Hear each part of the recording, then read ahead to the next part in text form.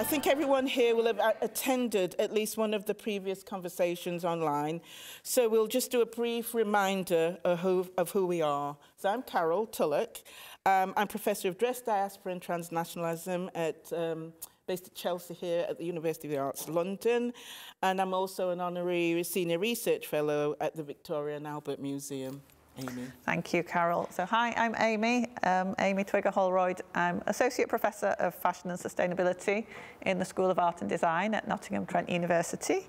And I lead research projects at the intersection of fashion, making, design and sustainability. So I'll just give you a quick run through of how things will happen today. In a moment, I'll introduce our panellists. And we're going to start off with a conversation between them that reflects on the earlier online conversations. And we're going to run that to about 3 o'clock. And then we'll open up to questions from you. So get thinking for about half an hour. And then in the final half an hour, we thought that we'd leave some time for discussion on the tables, because it's so great to have brought you all here today, and we want you to get a chance to talk and meet each other. And at that point, if you want to come and have a go on the amazing stitch table, then you are very welcome.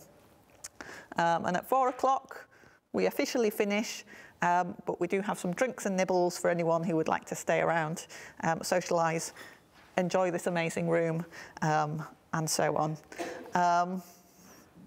Feel free to help yourself to tea and coffee as we go along. Don't be shy. Go and help yourself if you need something. And if you need any help with your stitching, if you give a wave, then Mel and Beth will be looking out for you, and we'll be very happy to come and help. So yes, again, don't be shy. Okay, so first I'll introduce Melanie, who has organised the stitching today. So Melanie Bowles is Senior Lecturer on BA Textile Design here at Chelsea. She's author of Digital Textile Design and Print Make Wear. Melanie founded and established Stitch School in 2018 to provide inspirational and technical guidance to reconnect to the benefits of embroidery through embroidery kits, workshops and large-scale embroidery events around the amazing communal embroidery table. And projects and collaborations include Alexander McQueen, Marie Curie, V&A Dundee, Trimarchi in Argentina, Dulwich Picture Gallery, Brixton Tate Library, and the Barbican Centre. And Stitch School recently provided bespoke embroidery kits for the Hayward Gallery exhibition, The Woven Child, Louise Bourgeois. So, thank you, Melanie. This is such a treat. Okay, so to introduce our panellists, so first I will introduce Sequoia. So Sequoia Barnes. Hello. Hi, Sequoia. Hi. So Dr. Sequoia Barnes is a textile and mixed media artist and design scholar whose work centres around making processes, rituals and modes of fashioning. She deploys research through praxis, often in her explorations of Black diasporic symbolisms, storytelling as performance, positioning the creative process as a performance or ritual.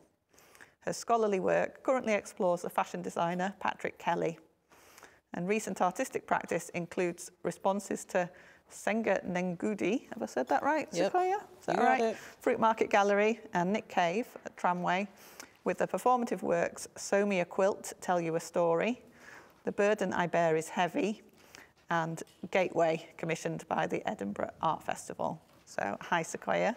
Hello. So next I will go to Elaine. You may wave, Elaine. Dr. Elaine Igoe is Senior Lecturer in Textile Design here at Chelsea, and has taught across undergraduate, postgraduate and doctoral level at the University of Portsmouth and the Royal College of Art. She's made key contributions to the critical theory of textile design in her scholarship and editorial capacities, applying an approach that interrogates the discipline of textiles from within while simultaneously addressing theoretical discourses and wider contexts. In 2021, she published The Amazing Textile Design Theory in the Making with Bloomsbury, a monograph including contributions from international design scholars. So thank you, Elaine. And now, Polly. Hi. Good wave, Polly. Polly Leonard is the founder of Selvage, a magazine about the culture of cloth. launched in 2004. Has it been that long? It has. That's a long time ago, isn't it? To celebrate our cerebral and sensual addiction to cloth, the magazine revolutionised the way textiles are presented and became the world's leading publication in its field.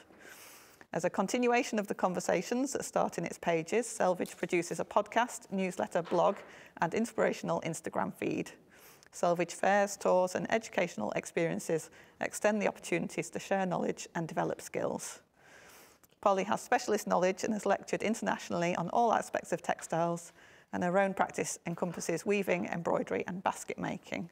And we'd also like to thank Polly and Selvage for joining us as a partner for the conversation series.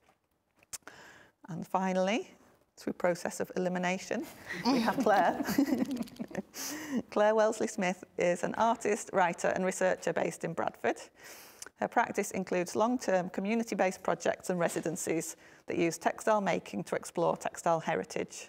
Her soon-to-be-submitted AHRC-funded PhD at the Open University is a multi-site ethnographic research into community resilience through engagement with textile heritage and craft, and is based in post-industrial textile areas in West Yorkshire and East Lancashire. Nice. Her most recent book, Resilient Stitch, Wellbeing and Connection in Textile Art, was published by Batsford in 2021. She teaches and lectures internationally. So thank you so much to all of you for being here. We're really looking forward to the conversation. And Carol is going to start things off. The first question.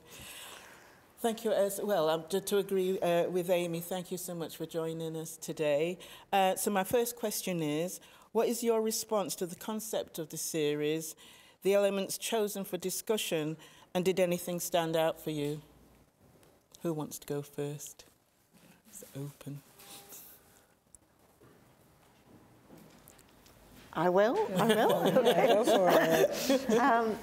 I loved the concept. I loved its informality, and I felt it was rather like browsing a library where you don't quite know what you're looking for, and then you find rather unexpected, wonderful things. Right. And one of the interesting things that I personally discovered was the connection between the three different conversations.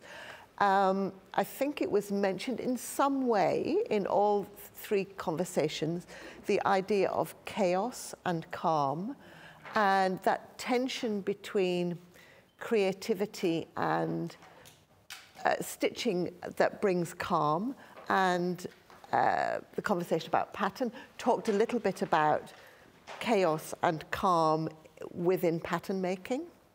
So that was my first. I've got almost exactly. Well, I've thought about movement through the three conversations, and there was this real physicality that came across about the kinds of decision making and making activities, and how things gather together and how they settle down. And so I like that kind of idea of being really quite busy looking for something and then finding it and choosing that. So, yeah. Kind of a distillation of ideas, or you're very, we all have a very, very busy life. Even when we sat down at this table, the embroidery has been turned around. So what we're looking at, I hope you can all see this at the end, is the back. So we have a bit of chaos, but we see little gems of order and pattern here and there, which are really lovely. And I think it's that tension that is super exciting. I just wanted to kind of highlight what MAI-DAY stands for, and it was making, design and agency. And, they're kind of three huge sorts of topics which you've brought together. And as I said to you earlier, Carol, this feels like the start of really discussions over these three areas. And those three Ps, the plain sewing, piecing and pattern, offer the opportunity to kind of invite the kind of chaos and connections, and also in the project description you describe kind of inviting new thinking about connections and disconnections, which I thought was really, really interesting. What I really liked is actually the format of it. So it's described as a series, but it was, you know, kind of online conversations where we could see into the homes and studios of those practitioners. We had the Padlet, which was really interesting, with great, really fantastic references. If you haven't seen the Padlet, which is part of MAI-DAY, please have a look at it. I've found that really inspiring myself. And now we have this in-person reflective stitching, you know, in an academic institution. So I think kind of having that sort of mixed approach is really exciting and generative as well. I think to kind of bounce off of that in terms of like, you know, thinking about restorative and regenerative things, what I found interesting particularly about the first one and the second one, piecing. So like this idea of plain stitching and what is plain stitching and why is it called plain stitching was really interesting to me, because I think about like why things mean what they mean a lot, like all the time is my research. And so it was really interesting to kind of break that down, because that's not something I expected, was to like question why is it called that. I really liked that a lot. And I really liked the trajectory into talking about heritage, like who taught you how to sew?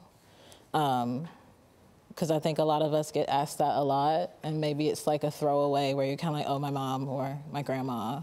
But actually there's something there about heritage, passing things down, or the ritual of passing something down, which is like really important to me.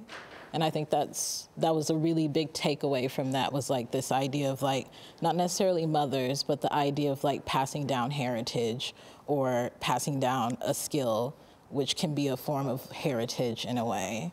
And then with piecing, I really liked, I can't remember the exact quote, but I think it was something, is it Matthew?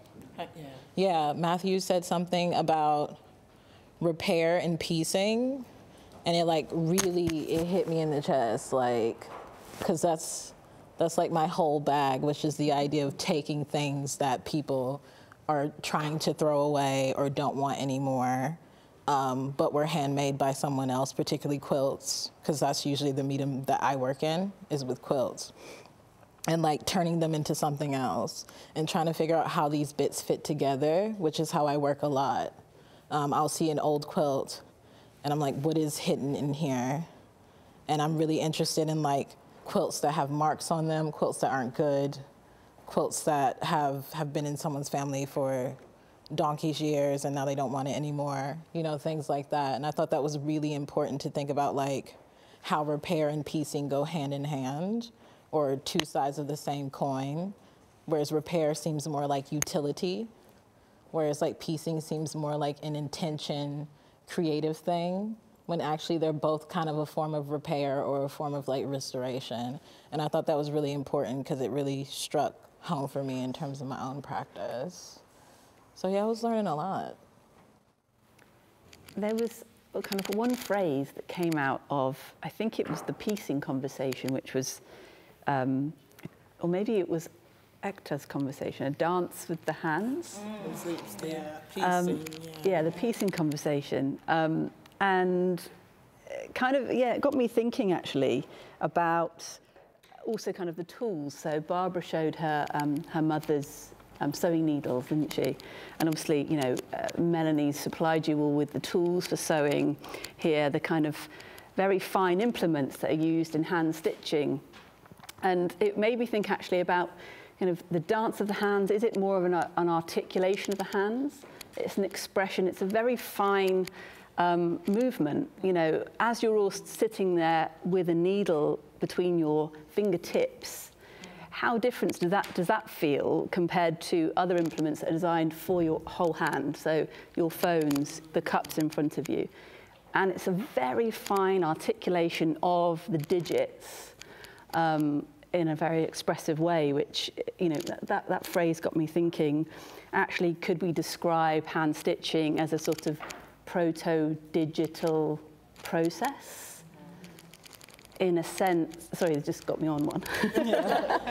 In a sense, you know, the understanding of that word digital is something which is countable and quantifiable. And it suddenly moves what is seen as a kind of craft-led activity into something which is quantifiable and digital in a multiple sense.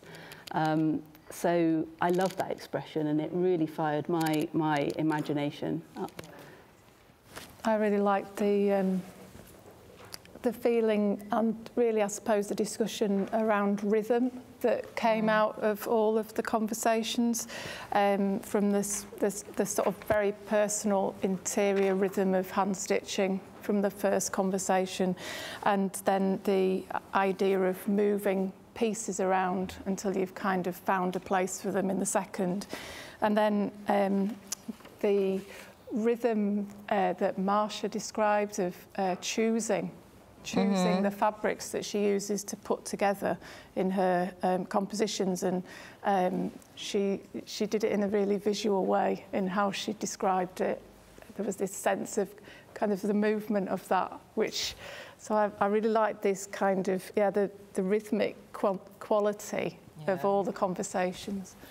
And I'm going to just jump in. There was the bit, it made me really look up when Marcia said about the ironing of the pieces as well. And that was sometimes we forget about that practical, or that need to make them pristine. Anyway, I don't know what you thought, but the ironing as well. I could, as she was saying that, I had this, I've been doing a lot of screen-based work lately, and not masses of making, and I had this really strong desire to do some ironing, which literally never happens. But that idea of the way you choose, I think it's something that's really powerful in community practice, is having, a table. Well, we've got this table here.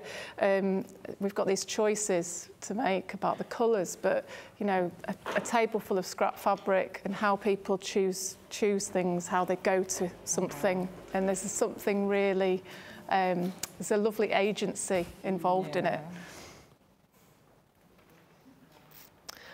That's interesting that you brought up ironing, which is almost one of those ways of caring that has almost gone out of fashion a little bit. And the movement, I think, involved in mending and darning, which is so big at the moment, is a very interesting way of caring not only for another person, but for a cloth. Interestingly, some of the cloth that people are darning today doesn't really need darning or won't deteriorate because it's made from a factory-produced fibre. But artists and creatives and stitchers still want to demonstrate that caring with a needle and thread. I was also interested, there was one of the quotes about, now we have a sewing machine, perhaps hand sewing is there any need for hand sewing?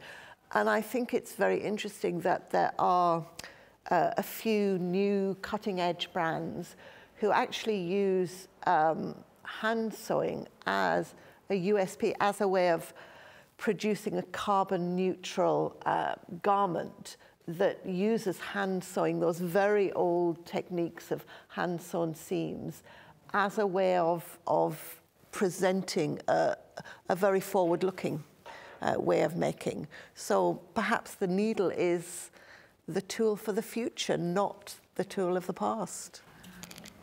I wonder, actually, kind of going on from what you said, Polly, and this is something that I wanted to sort of bring to the conversation, is obviously, hand stitching is being done all around the world in a production sense, in a manufacturing sense, and actually people are being exploited for their very fine hand stitching expertise. So, it's important that as we're reflecting upon stitching as a process and a method which is often meditative and pleasurable and for leisure, that there are many people still all around the world stitching by hand, and for in a very different sense. Right, I agree, because when I think about hand stitching, and particularly with clothes, because for me, hand stitching is a connection to the past in a way that's kind of always present. Because my grandmother would fix all of our stuff by hand. And then she would teach us how to do it, because that's how I learned how to sew. And her motto was like, everyone should know how to sew. Because you know, you can't always just buy a new shirt, or you can't do this, because we didn't have any money. So it was like, you know, you got a hole in your shirt, you fix it. And that was really important, and it became like this thing about saving something, so that care is into it, but it was also a necessity. It was part of our lives. Like whenever you had downtime and you broke something or you were missing a button, you sat and you fixed it. But then it was also a way to kind of like communicate with each other. So you sat, and it was like usually the times that you had those like real conversations, like what are you gonna do with your life? Or, you know, what was that thing you said yesterday? How have you been? You know, or like, you know, family stuff that maybe they didn't know how to tell you at the time, but while you're sewing, you know, you find out like the family tea or whatever, you know, and passing down stories and, you know, things to continue to pass down. And I think that's a really important aspect to think about with hand sewing, like in a sense of not necessarily the home, but like outside of like production and how to make something fashionable. Is thinking about like how it actually impacts people's lives, you know, in terms of like what happens when people sew together, like when you talk about the community, and I think that's really important. So yeah, it's just like, you know, hand sewing has so many aspects to it and it affects so many parts of lives and like how we come to it in many different ways. And even the way we do it is different. And that's really interesting. Like when you told me, you can tell a lot about me by the way that I stitch, and I was like, excuse me. What do you know that I don't know? And yeah, it's just like, I really love that about hand sewing. It's like seeing someone through the act of doing it. So like the dancing with the hands. Even dancing is like a personal, a very subjective thing. And I really enjoy that about hand stitching, is that you can really get to know somebody. Once again, that's how we got to know each other. So it's just like, it's just so important. And I think it's really important to kind of like keep it going forward in that community sense that Claire keeps, you know, keeps bringing up, which is super important, to keep doing it together. It's super, super important. Well, I liked, I think it's Linda's project, the Act of Care, and the conversation about that and the sort of spaces of community. But I think that idea of care in the time that you spend maybe mending something or making something, I think there was something in that was really beautiful, because she spoke about it being a lifetime project. And I really like that. It was this kind of commitment to creating spaces of care in her work, which obviously isn't currently textile based, but I could see how it applied to lots of textile kind of processes, really. Or like even the idea of like something that's like hand sewn or stitched, and this idea of like something that's over a lifetime, and like this idea of like marking someone's life and like literally having a part of you in it. That's what I got from that quote. I was just like, wow, the idea of like creating something over your lifetime is like extraordinary. Because I know stories of people creating like quilts and taking 10 years to do them, which is a feat in itself. But the idea of taking the time and the patience to like make something last over your lifetime is extraordinary. And it got me thinking of like, could I do that? Or like, is it something I should do? And like, what would that be like to either like stitch a bit every day or stitch a bit when you can over your life, you know? I'm just gonna say that's what Claire... Yes, Claire's got a... Maybe, Claire, you could tell us a little bit about your project. Yeah, well, I've had a kind of daily, almost daily stitching practice for nearly 9 years now. So I've got this long length of cloth. And I mean, the thing is, it's not, I don't see it as an act of, or maybe it's an act of self-care. But but it's not a useful thing. It's not a functional textile. Yeah. But I find space in my day, sometimes a tiny bit of space, to stitch, because I find it a very good way of kind of thinking through whatever it is. It could be personal things, it could be work things. There's a process of thinking through while stitching, which and again we're back to that idea of rhythm. There's something in that in that repetition that allows some space for maybe some different kind of thinking and a way of maybe telling a slightly different story about something as you're doing it.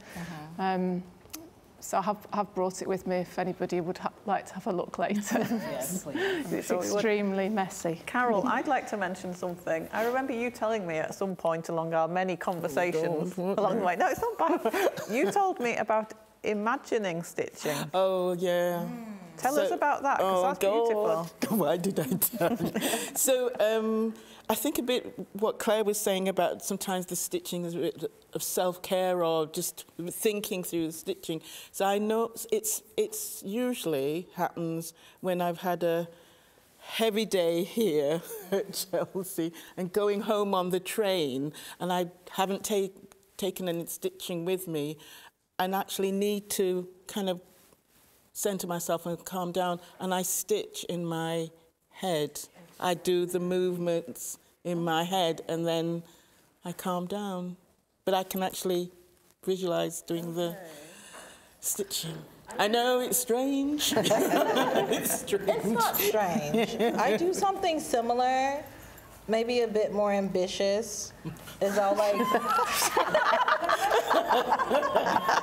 I'll do this thing where I'll complete whole fantasy projects in my head, where I'm like, I want to make this insane quilt thing that is also another thing, and then I'm like literally putting it together in my mind. It's a bit fast-paced because in my mind everything takes like 10 minutes, but it's just like I do that where I'm like cutting the pattern or even drawing it and then cutting the pattern and then sewing together parts and then making the parts come together and even imagining how it would look on display or how like what is the most ideal. And I go through this whole process of making it to the point where I'm like, I've done it, so I don't even want to do it now. And then I'm like, I did that thing in my head, so like I'm moving on to the next thing. But it is extraordinary, like it's really soothing. Yeah, and I think it is, I don't know why, it is that rhythm of the needle going through. It's the repetitiveness. Yeah. I mean, I love the contrast of those two scenarios. Because for you, Carol, it does seem like that up, down, up, down, gentle, like counting sheep, like jumping over so a fence. soothing. But then from Sequoia, it's almost like how, it goes almost to powers of 10, from the kind of rhythmic and soothing to... I'm a Virgo moon, and I'm just really ambitious in the mind. In reality, it's a completely different thing. But like, yeah, I tend to go through whole scenarios. It's because I find it like if I have quiet time or I'm just sitting, because I find issues, especially with travel, I have a lot of issues with traveling. I get travel anxiety. And so a way to like self-soothe is to literally like work through creative projects in my head, because it's the only thing that like makes me feel like work that is worth it and that feels enriching. So yeah, I'll just go through fantasy projects in my head, or like what I want to do with something that I'm working on. And like kind of working through, See, people get it. They know what I'm talking about. And so, it's like, trying to figure out how to make it work, because I prototype a lot with lots of different projects, because I want to do it the first time, the right time, because Virgo moon. And so I'm like, I'm constantly working through scenarios in my head, like those simulation things. And then sometimes it's like, no, that's not going to work.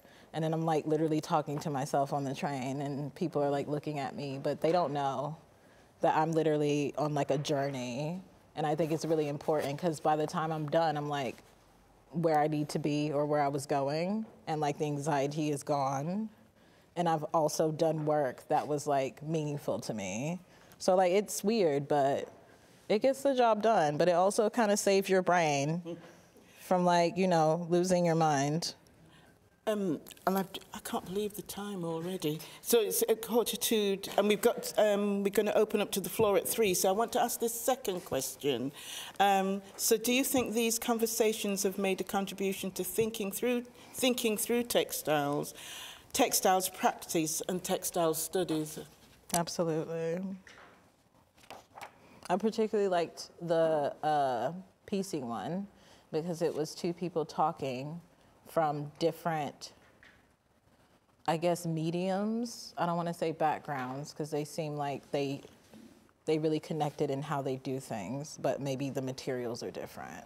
And what I really liked about that is it kind of shows the connections between people and particularly creatives, because I think, I wouldn't say we're losing that or that, you know, there's not enough of it, because I feel like that's a cliche, but I do want more of it, because I think it's really important to think, for lack of a better word, interdisciplinary. I don't like that word because it's like a form word, like something you put on like a form for funding or something. But I really like the idea of like people crossing over into each other's spaces and finding inspirations or even going so far as to work together. Because it's really interesting to like step into someone's world and they step into your world and then you find this common ground and then you create like beautiful work. Because like I do that all the time with, you know, people that I care about and that I work with. A lot of us do different things and we just find like we have the same ideas even though we do different things, and then all this beautiful stuff comes out of it that's quite impactful and important simply because it's covering all of these spaces and all of these perspectives all at once. So I think that's really important, particularly for like students or young people that are going out into the world and trying to figure out how to connect with, you know, other artists and other people who think like they do, even though they don't do what you do. You know, you can still have like the same values or the same thoughts about process and stuff like that. So I thought that was really important. I was going to say that I too really like that connection between people who work with different media. And I think sometimes textiles can almost be the lesser medium, which, and putting those artists together slightly elevates the textile medium, and which is exactly where it should be. So that was all I wanted to add to that. Yeah, I mean, I feel like it's opened a door. I feel like this is the start, and because as I confessed to you all, I'm not particularly a stitcher, but the terms that you used, and I was immediately drawn to pattern, and it was great in that final conversation just on Monday, where Jessica and Marcia were talking about the patterned fabrics they select. Marcia particularly was talking about why she chooses to use like the Dutch wax fabrics as a kind of a shorthand for blackness, and also the chintz for her kind of British upbringing. And, you know, coming from more of a kind of print background, I feel like this almost the same terms could be used to expand and explore kind of other areas of textile practice. You know, I'm really, really interested in concepts of pattern, and you had a great quote here from Amy Golding about pattern vitiates the impact of form and turns thought into ritual. So much to unpack within that one phrase. And it made me think about the term apophenia, the human tendency to look for pattern and put meaning into pattern as well. So yeah, I'm looking forward to the future conversations on these terms. I think it was just so rich in the kind of in the language around processes, and that really struck me in the conversation with Matthew and Linda using Richard Serra's descriptions and the idea of kind of disarranging things. So I just think that, yeah, that really, the dialogue around process was just, there's so much to go back to and kind of unpick, pardon the pun, but yes, it's so that, yeah, that language. And I think when Amy and I were starting to think about who we could put together, and we did want to have people from different practices associated with textiles, and when with the plain sewing, and I knew that Barbara Berman was working on a book on plain sewing, and then I said, and then there's Ektar, because I was following her online, and I know how Barbara, as a historian, thinks around textile, and she's particularly drawn to not only hand sewing but the sewing machine, and she feels that you know, she also advocated that she devised an idea for a PhD as part of that conversation. But also with Ektar, it's that thing of the mapping, which is almost what was happening through those conversations and the maps. And I thought, okay, let's put these two together and see where we go. So, I mean, so that was always our plan. I think Jessica and Marcia may have been a little bit closer, but I knew it was the sculptural element of Marcia that I thought was quite interesting. But I didn't realise until we had the preliminary conversations that Jessica actually started out as a sculptor artist and trained as a sculptor and then moved into textiles. I had no idea. So they had that in I really in liked common. how Marcia was bringing in her stone carving. Yeah, like, exactly. What an interesting combination and different practices to be able to draw on and refer to and have that absolute obvious insider knowledge of. Yeah, exactly. Lovely. And any more on that? Any more to add? I don't know why, but kind of from the three discussions, it reminded me of Adam Curtis's work, and kind of more recently Can't Get You Out of My Head. And he talks a lot about kind of pattern, fragments, piecing as a filmmaker, and how kind of through those actions of piecing a pattern that he's sort of assembling and summoning complexity. And that also by kind of going through that process and inferring meaning, he's causing chaos, he's causing these kinds of conspiracy theories to be generated. And he kind of uses the fact that he's been inspired by this phrase, time and propinquity, sorry, I can't pronounce it, basically means proximity. And it made me think about actually, you know, how, again, going back to the selection of materials that are used, the time element that we talked about in terms of care, and also the kind of working across disciplines and how these are processes that are used in such a wide range of creative practices, both as a way of making sense, but also inviting the opportunity to imagine, which has kind of come through lots of the points of discussion that we've had today. As a final thought from me that came across in mostly the piecing, but possibly also all of the conversations, was this idea of, and in one of the quotes, which was taken from the catalogue of the Borough exhibition that was at Somerset House maybe 3 or 4 years ago, about, we talked a little bit earlier, or at least Sequoia did, about continuity of time. And there's a little bit of controversy about should people be cutting up quilts, and Jessica touched on that a little bit. But I think each generation adds something new to the story, and the story goes on, and the quilts or the whatever it is morph into something else, and the layers and layers and layers are built on top of each other. And I think that gives you, at the end of the day, a more interesting story. Yeah. I think that's lovely, Polly, because it was something that Jessica said, because she said, you know, it's a conversation we perhaps should have about whether we should be cutting into quilts or not. But what you're saying now is that add continuity of time and adding on top.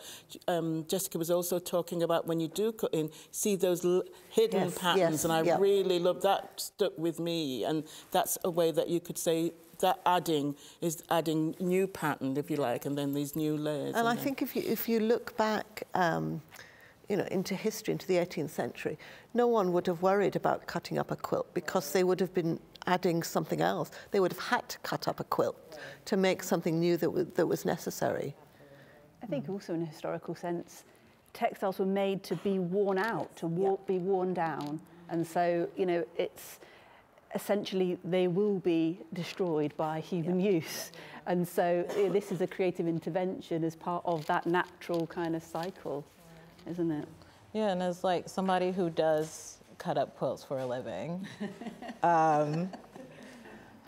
what I find, you know, what I find, I go through that process of like thinking about what it was, and that really influences what it becomes after I get a hold of it. Particularly because I'm really interested in like hand sewn quilts from people's families, and just seeing the hand of like a mother or a grandmother or an aunt or an uncle or a sibling sewing something together, just like family things that I guess they decide to let go of for whatever reason. And like the really special nature of like getting a hold of something like that and like reconstructing something with care. Because it's not simply ripping up a quilt, because really I look at the pattern of the quilt that I get and I'm like, what could this be? Like trying to keep the essence of what was there, but into this new thing that I'm creating. And I think that's really important as part of like how I do things, because there's like a certain reverence there for like that ancestorship and then the kind of present thing that I'm doing, that I'm creating. And then maybe if nothing comes of this thing that I've made and it becomes something else in the future, then that's something else for someone else to connect to and then add on to. Kind of like keeping up with that history of quilting, which was about like kind of passing it around your community or your family, and then finishing it as a, you know, as a unit, except this is kind of like across time, which is like even more like insane to me and really, really special, because it's literally like kind of traveling through time as a quilt, but maybe not quite as a quilt, but still a quilt, which is like, you know, and really that important. Quilt that you cut up didn't start its life as a quilt. Right. It had a story before that. Exactly. There was something that somebody said, and I feel like I'm in a dream today, because this is my first time in London in over 2 years, and like Oh, blessings. everything just feels all quite unreal. So I can't remember if it was an earlier conversation with somebody here before we started, or on Twitter, or in my own head. No, I think it was somebody else. I don't think I had this thought. Was, so please speak up if I'm quoting somebody else's words, that all of the conversations somehow spanned both like almost the universal and the very specific. Yeah. Who said that? Was it you, Claire? It was Claire. Okay. I was questioning myself. Nice, and I agree. I really felt that. That's what's nice, I think, about a conversation that can kind of roam quite a long way, but kept touching on like real specifics of practice or materials or cloth or needle or whatever it is. But also like that conversation about what does plain mean. Yeah. It was fascinating. Like, when do you ever stop and think, like, what does plain mean? What an interesting word. And that, yeah, those, yeah, from the big and like almost universal to the tiny feels really quite powerful, I think. I think I agreed with Ekta when she said plain wasn't the right word. It was a little bit. I think it ought to be essential sewing. Necessary sewing.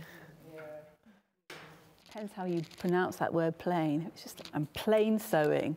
That's like, you know, I am elementally, essentially sewing. I also like how I think she was like quite tickled by how subversive it is. Yeah.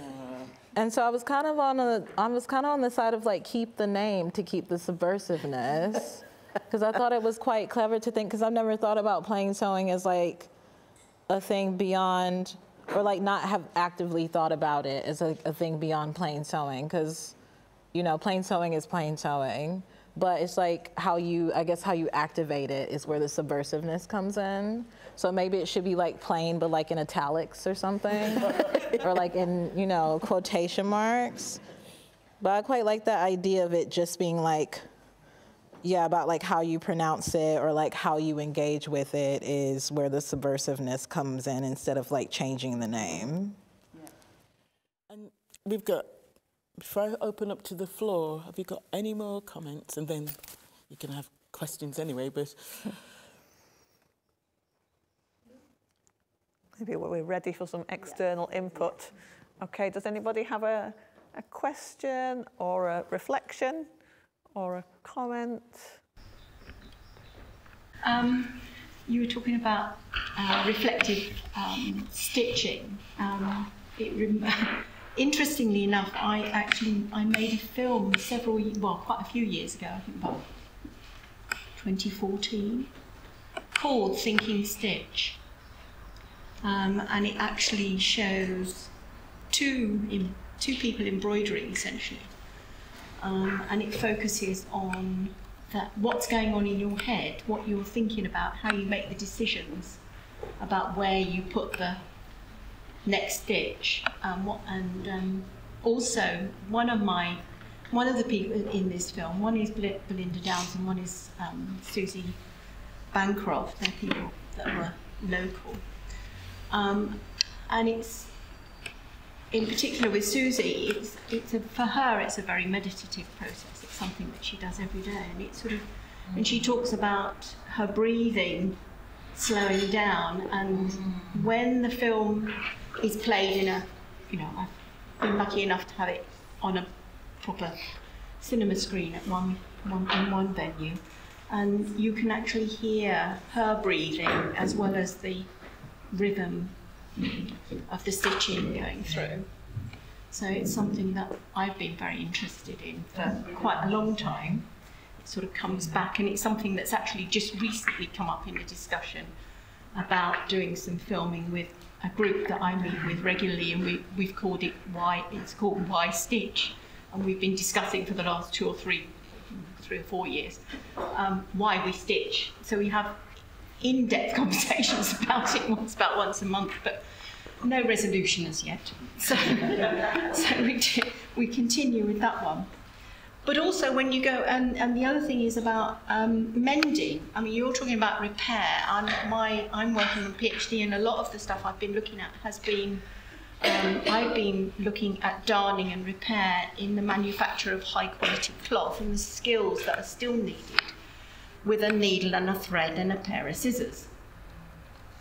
So I've been filming that form of mending and the skill and the way the hands move, and visited quite a few workshops, just talking to the women, and it is usually women, who are hunting through high quality suiting and cloth that will be transformed into billiard tablecloth and net, very different sorts of fabric and different forms of mending. So that's so I've been looking at repair from it's a sort of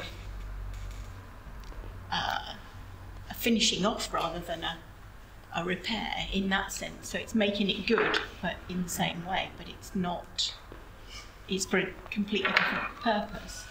And I've also filmed hand embroidery in Madeira, which is one of those things that is still very much valued, and was lucky enough to get into the hills to actually meet the women who feature in their lovely antique pictures for the tourists.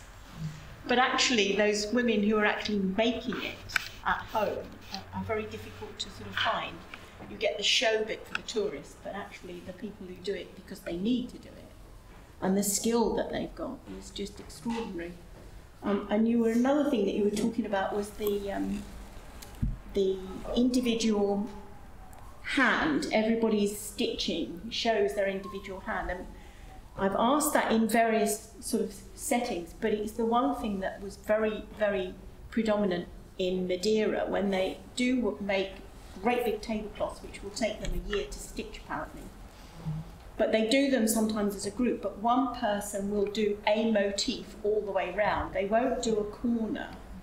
They'll do a motif because they can tell who stitched what. Right. So, which I found interesting. But you can see the film Sinking Stitch on Vimeo. Yeah, that's great. And I really like your first point about breathing. Yes. It was something that I was exploring last year. because for some reason I got really into ASMR. We'll talk about it later. But yeah, I was really interested in like the auditory nature of sewing. So I had a friend of mine attach like these mics to my hands and to my stitching, and had another friend film it. And yeah, I just sewed. And we like recorded the sound of me stitching. And like a lot of it is my breathing. And a lot of it is like hearing the needle go through the fabric, which is extraordinary. It's like the most, I don't even know how to describe it. Like blissful comes up into my mind, but that sounds a bit weird. But like, it's like very soothing for me. And it was quite, nothing has come of it. It was kind of just like an experiment, but it was like a really special thing to do, to kind of like how do I document this process in a different way, besides like keeping an artist journal or keeping samples of experiments that I've tried. And so we tried this, and it was quite interesting what came of it, like this idea of like capturing the breathing and capturing the motion and capturing the hand in a way that's like recorded as sound. And it was like really special. So we're gonna try it again soon and see how that goes. So like if you're around, you know, if you're around Scotland, come through. Who knew that quietly puncturing something could be so soothing? It's an amazing sound. Yeah, and at one point, like, because it was really up high, the sound of the puncture was quite deafening. Yeah. And so we had to re-record because of like, the sound of the puncture sounded like a bomb going off. And that was really interesting. You can hear it on with the tension. Yeah. But it was like an extraordinary sound, because it sounds like what it is, but it kind of doesn't because it's so amplified. But it is really interesting.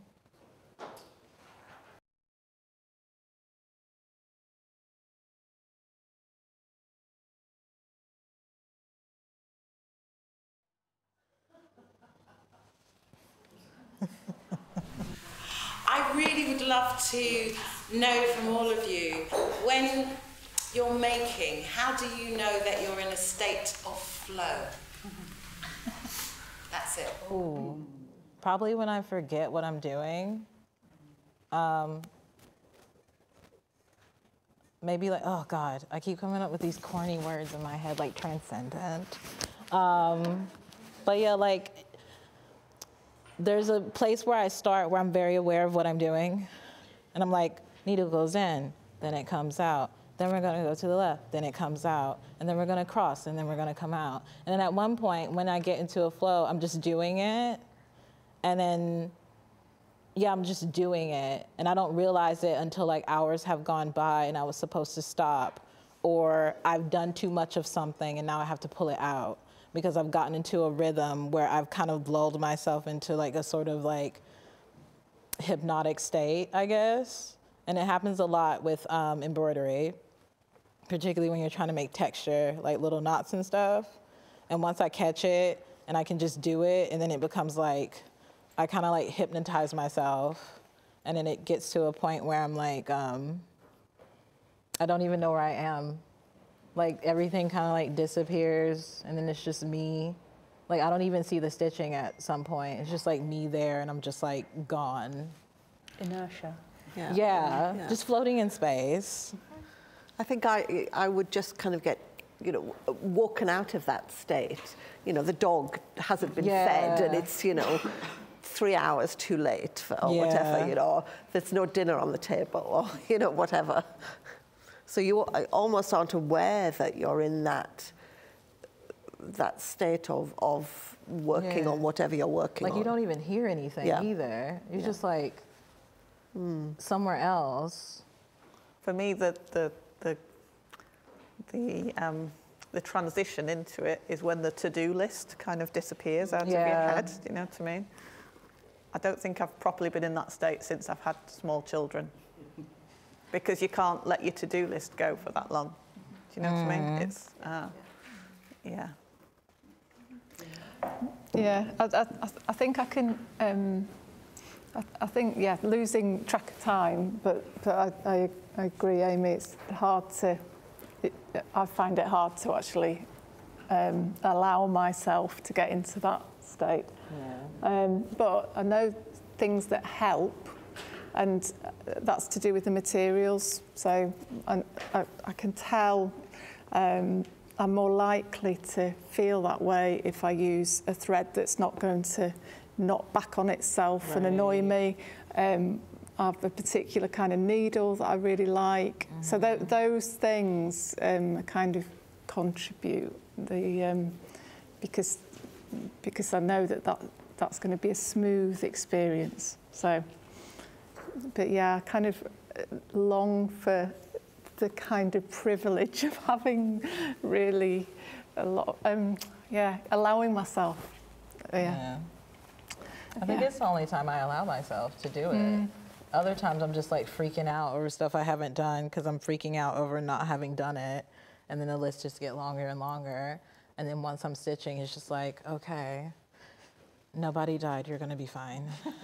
And you're just kind of like, oh. And I find that's the time I get to kind of allow myself to just like breathe for a second and like not freak out for a second and just like focus on something, because I fixate a lot. And it's like kind of taking that fixation and kind of making something constructive out of it instead of just fixating then freaking out over something that really doesn't exist and it's actually fine. And if you take a second, it's actually fine. So when I'm sewing, it's just like I'm realizing, working through the thing that I'm freaking out about, I'm like, actually, this is not that deep. And I think stitching helps me do that because I stitch a lot. So it's like, basically it's great for your mental health, is what I'm saying. Highly recommend it. I feel like I'm kind of in a moment of flow right now. You know, this is such an enjoyable conversation, you know, and I've been thinking about this up before this event started, and I'll be thinking of it beyond this event. And it's only when, as you've mentioned, kind of external real life things have to truncate that kind of pure, deep pleasure of thinking, you know, beyond the act of making as well, which I think is my experience of flow. So, and I'm sure some of you are probably on the verge of it now as well, getting lost into these gorgeous samplers that you've got in front of you as well. I think for me, sometimes I play music and things, but it's one is that moment when you get to the quiet. But sometimes when I really can't, I'm stitching, but I'm thinking too much about the stitching. I have to close my eyes, then I stitch. And then it amazes me I don't care what the stitches are when I see it, but then I'm always surprised what I've stitched, but I need to close my eyes, basically. Strange, but true.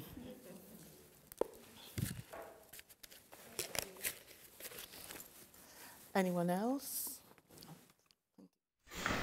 Can the panel tell us what other people, non-stitchers, have asked you or wanted a conversation with you whilst you've been stitching in public? I get a lot of, can you teach me how to sew? Honestly. Yeah, it's just like, I wanna do that. I'm like, okay. And then usually I'm cool with it. I'm just like, cool, let's do it. I've done it many times because I'm like, you know, I'm very into teaching people things. Like if you wanna know and you wanna take the time, I'll teach you, it's not hard. I think the commitment is where the hard part comes in, where you commit to like creating something. But like sewing itself, I don't think is like hard, but it is time consuming. And some people don't know how to slow down to do it. And I think that's the really interesting part of it when people come up to me, it's like, you just seem so peaceful. It's like, I want to be peaceful. I'm like, okay. I don't know if I'm peaceful, but I'll help you out. But yeah, it's a lot of like, can you teach me how to sew? Because I think like, I think it was said earlier where it feels like it's something that was dying out, where a lot of people don't know how to simple sew, like sew up a hole or sew on a button. And so, yeah, a lot of people are just like, can you teach me how to sew? I get that a lot. Yeah, I think, oh, I like that. What is it?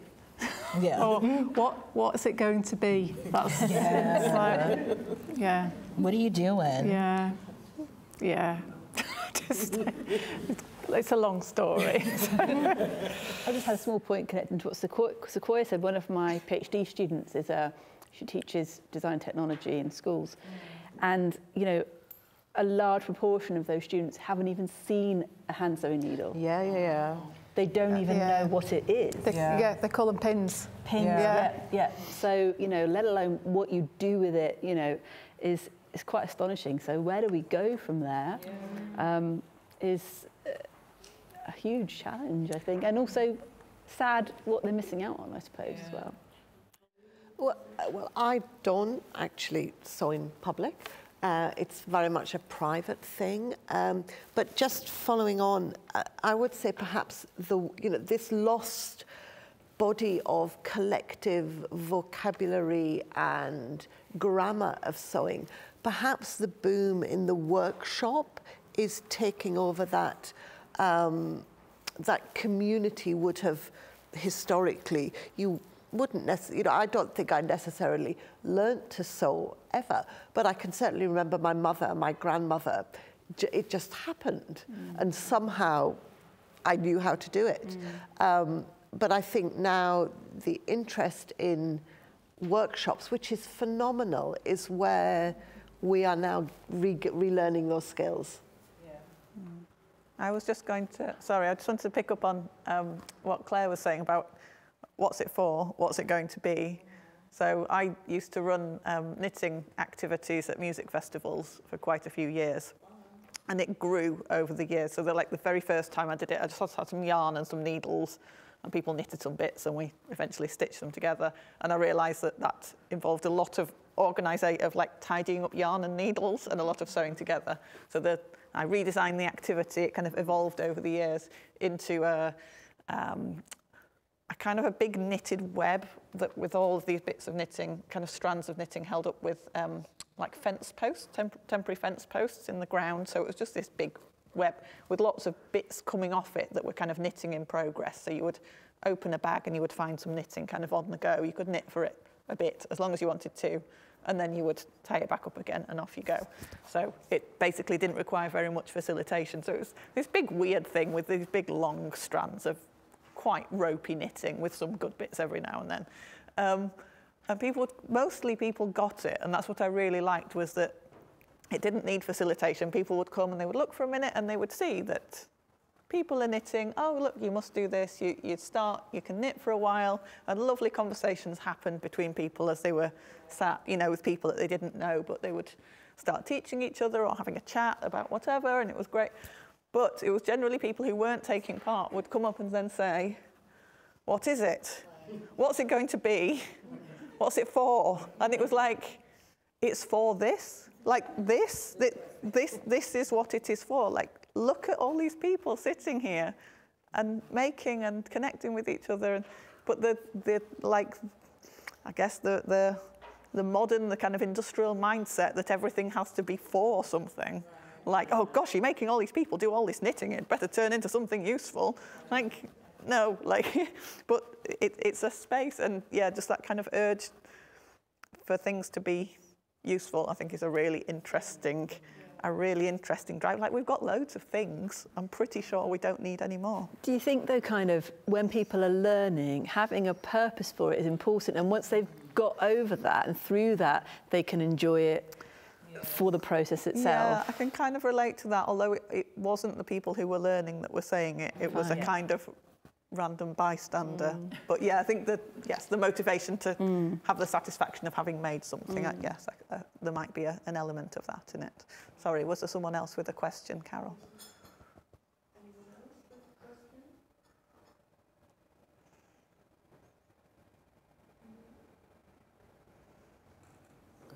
It's that moment when in everybody's flow. stitching and it's really quiet and they're concentrating. Maybe it means it's time to draw the panel part to a close. Maybe we need a new cup of tea. I haven't had a cup of tea yet, which is, no, we misjudged that bit, didn't we? So, and then kind of move to, if the panel want to spread themselves out around the tables, and anyone, if you want to come and, if you can drag yourselves away from the stitching you're working on, if you want to come and have a go on the stitch table, feel free. Does that sound good? Yeah. But just like to thank the panel again. So many ideas emerged because not only were you responding to the conversations that have taken place over 3 weeks, but then you've come up with new ideas and new thinking and connecting it to your own personal, professional practice. So thank you. Yeah. Thanks so much.